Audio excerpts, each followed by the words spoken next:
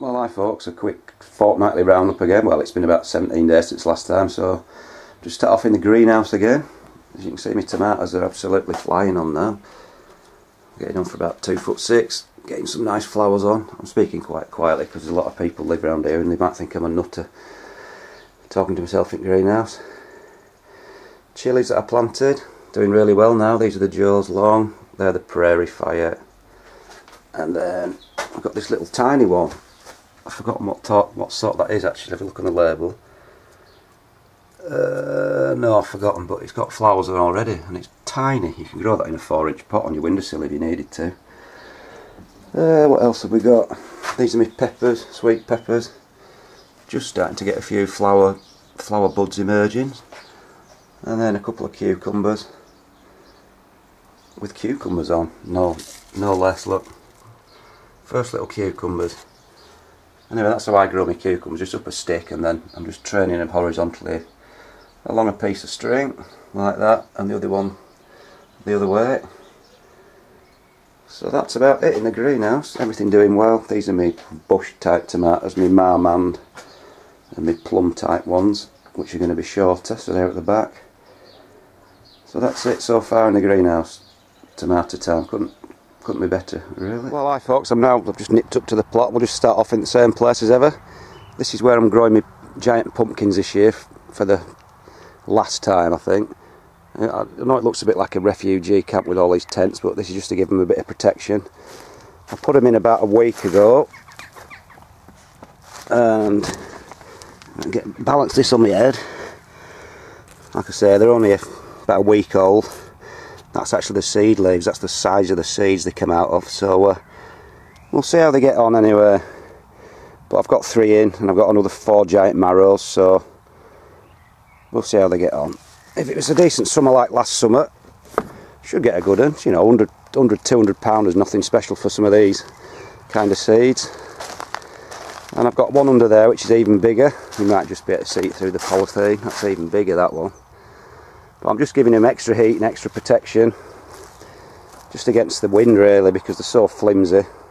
Got such big leaves, and when it's windy, the things just snap off. So anyway, that's the pumpkins. I'll just nip up over into my other bit. Try not to trip up like I did last time. This is where I planted the leeks out the other day, and they look all right now. Not that there's much can go wrong in 3 days. Second lot of peas coming up now. Planted those about 10 days ago. And what have we got? This is where I'm growing my marrows this year. Again, I've just got some protection. There they are. Get out at shadow a bit, but never mind. So they're just giving more protection from the wind and giving them a bit of extra warmth. Give them a bit of a head start. Trying to beat my record of £66 or whatever it was last year. I've got some seeds from 120 odd pound or so. I don't know, we might do it. These are the overwintering onions now. Trouble is I'm getting a few going to seed, which is annoying because they'll be no good, they won't bulb up and they won't store. But stupidly, because you know that most people have problems with red onions, I do, for bolting and going to seed. These are the red onions and not a single one's gone to seed. So it's a bit perverse, that one. Red onion's fantastic, and the first sowing of the normal ones are going to seed. This is the later batch that I've actually planted later, and they're bulbing up now and they're not bolting, so I don't know. I have no idea with that one why the earlier ones are less vigorous and going to seed. Probably a good idea to leave them a bit later, isn't it, judging by what's happening. Right, these are my show shallots. They could do with a little bit of weeding now. I've not had that much time, but if you can see, if I try and get in, you can see they're splitting into about 4. They'll actually be up in about a month because I've got to get them up really early so they can ripen off for the shows. Spring onions that I planted in little bunches, if you can see.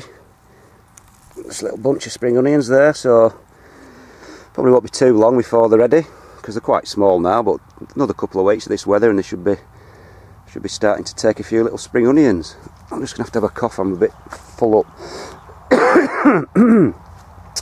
Parsnips. Had a big onslaught of slugs initially, but they seem to have fought them off, and they're growing quite nicely now. What else have we got in this bit? This is the kale. I'm protecting it in the mesh there, and it's growing really well, growing really quickly.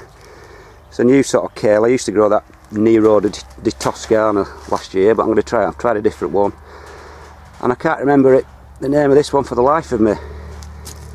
It's a different one. It's really frilly, but if you look at the slugs, look, they've been bloody nailing it.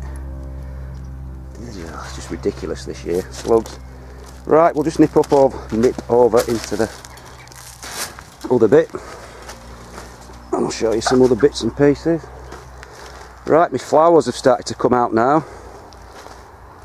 Anyway, this is my little nature pond. It used to have fish in it, and then just got overrun by all the iris, which are now coming out. Lovely little plants, these. Bog iris, or yellow flag or something I think they're called. But they are amazing. They are a really lovely plant. There's lots of them around here naturally, so well, that's where I got them from. I actually went and pinched some out of a stream. Little poppies coming, well, not little poppies, these are these big poppies. Bumblebees absolutely love them. Absolutely love them. They're all starting to come out now. Oh yeah, hang on. Foxgloves. I'll just leave some weeds to, you know, to grow, because you can't beat a good foxglove. I'm getting one of these mutant heads again on one of these, a big giant mega cluster at the top. I got one last year and it was a strange beast. More poppies. They're all closing up now because it's the end of the day. A few more poppies. Just breaks it all up, doesn't it? A few flowers now and again. A few of the carrots outside in the bag, in the boxes, sorry. All doing well. Growing a few flowers in pots there, just a few Californian poppies and cornflowers and bits and pieces. So, right, we'll just have a quick look at the at another bed. Potatoes, these are my spuds in the pots, they're absolutely flying on now. They're all topped up to the top with compost. Really going, really motoring now. So I'm happy with those. They got a real battering the other week when it was blowing a gale. I put a bit of windbreak up. There, they got a bit smashed, you can see there. Look, a few battered, but it's not a big deal. It's no biggie. So that's the spuds in pots, doing really well. I'll have to start watering them a bit, because if we don't get any rain, they're going to dry out. My leeks, still doing okay. Not as good as last year, I don't think, but it's not the top you eat, is it? Sometimes you can have a really small top and a big bulb, or conversely, loads of leaves and no bulb. So you don't know until you pull them up. They're the leeks, not leeks. The shallots are planted. They've started to perk up a little bit, started to stand up. I've still got some wind breaking when it was so windy. I lost a couple of lettuces. I'll just show you. Well, I'll go around here first. Right, cabbages, that's the Savoys, and some greyhound. Starting to grow a bit now. The summer sprouting purple broccoli, it's not seemed to have moved since I planted it. It's not moved at all, so whether it's a dwarf variety or what, I don't know. The peas, remember I've planted these from a gutter. They're absolutely motoring now, these. Can't believe it. Look at the state of that. Flying along, absolutely belting them. I should be starting to get a few flowers, I'd imagine, soon, because they only get about 2 foot tall before they start producing peas. Right, just have a wander. I'll just show you my lettuce, if you pardon the expression. Right, lettuce is probably just about ready to take some of these little gems in a while. Might as well take a few while they're small. So little icebergs there, just starting to heart up. And then this little frilly type, multigreen it was called. Like I say, they're not far off being ready to take. So they've really flown along. Like I say, I did lose a few in the wind, a few got blown off. Pardon the expression again, oh Christ. Right, so we'll just have another quick nip into the polytunnel now and show you how all the monstrous stuff's getting on. Running out of water, look at that. Short of water. Right, I'm going to the polytunnel now, which has got shading up because it's been a bit sunny today, otherwise they get scorched. And wait till you see the size of these. I'll leave the best till last. Hang on. Right, French beans now, look, climbing up. I just love the way they do that, just twirl the way up. And that's up 2 foot in a week, that. A few lettuces I had spare, just to get them even quicker inside. Squash in the corner, that's a climbing one, I'll just let it scrat about all over the place. My last potato, early potato in the pot, I pulled the one out last week, if you saw the reveal of that. Some more lettuces here. That's my courgette. When I planted that, it was a feeble little thing, and in just a space of a few days, it's in this heat, it's just moving on a pace. Another couple more squashes. A few little cucumbers, these are those little ridge ones, the little ugly spiny ones. A few spare pumpkins and marrows and things. Right, these are the giant onions in pots.